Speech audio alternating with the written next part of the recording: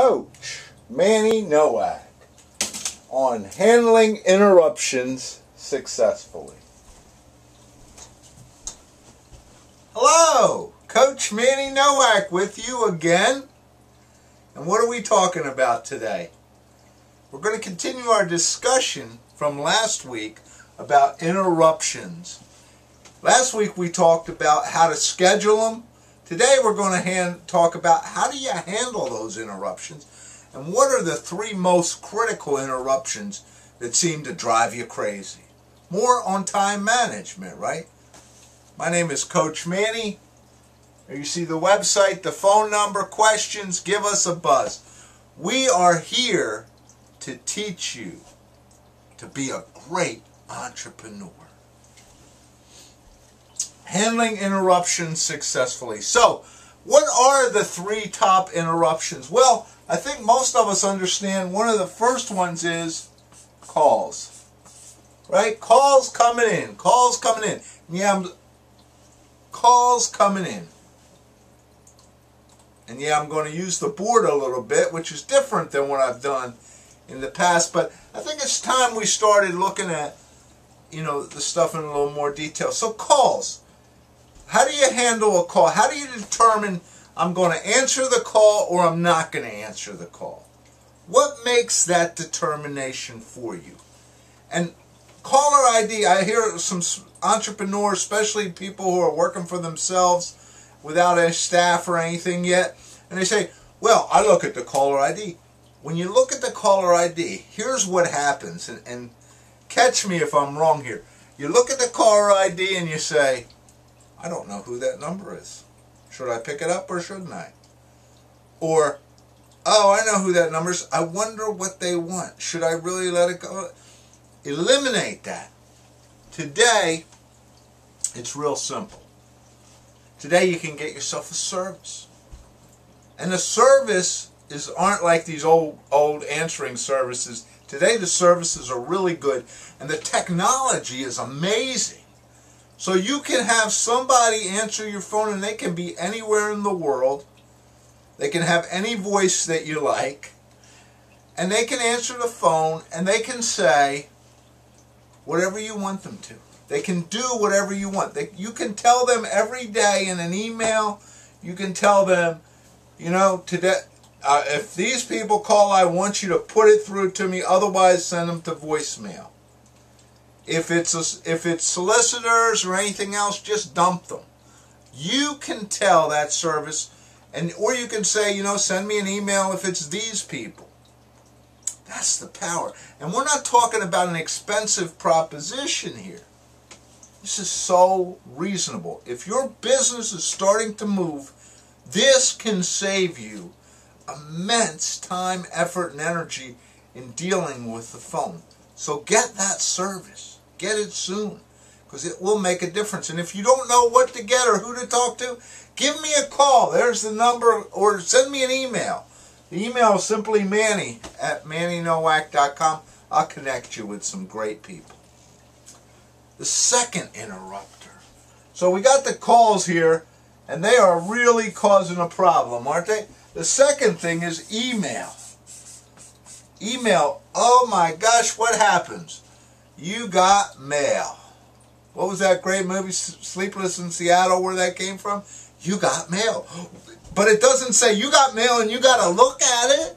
It just says you got mail. Turn it off. Or you have a smartphone and it vibrates or it rings or whatever.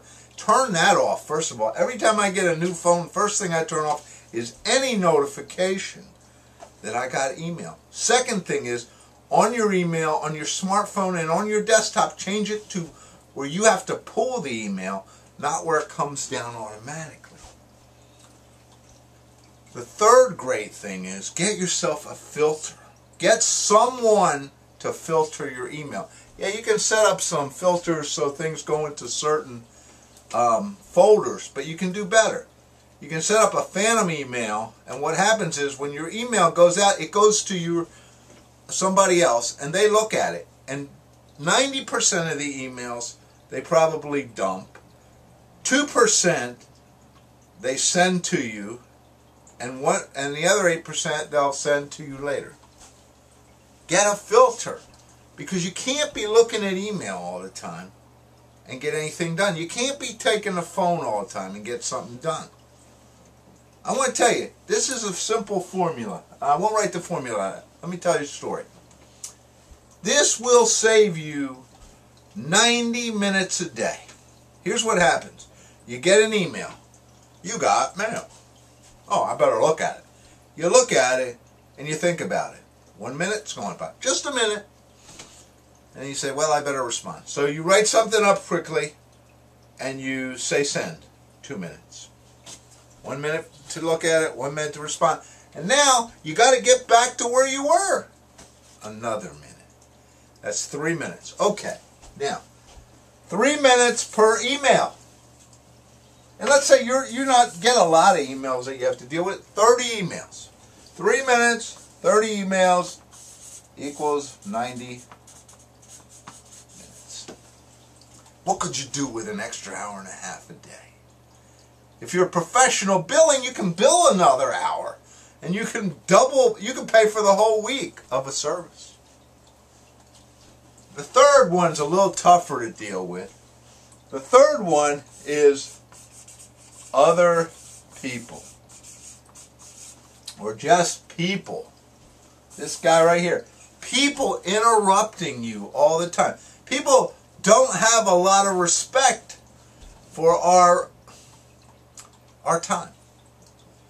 If you're in a cube or then you can't even shut the door. You have to put up a sign that says, leave me alone, or I'm busy, and then you take a lot of ridicule. Well, what do you think? You're better than everybody? You're an entrepreneur.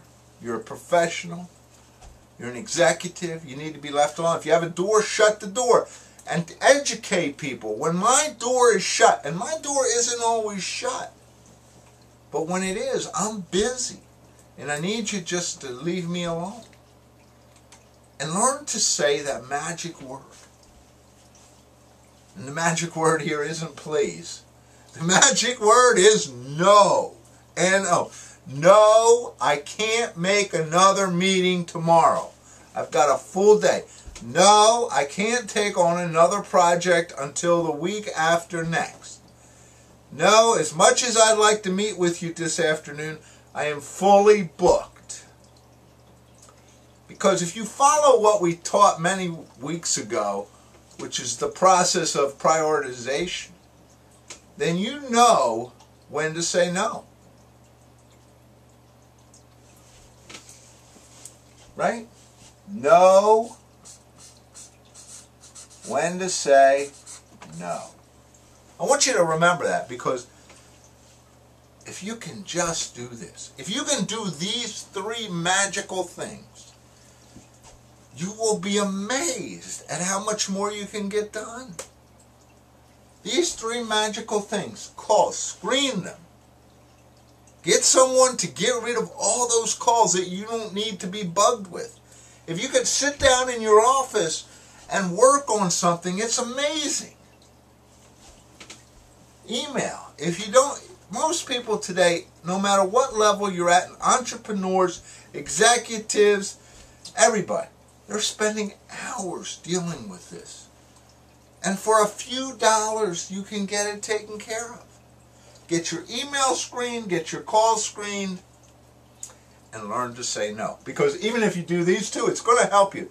But if you don't learn to say no to the stuff that's not a high priority, you're still going to allow this stuff to slow you down.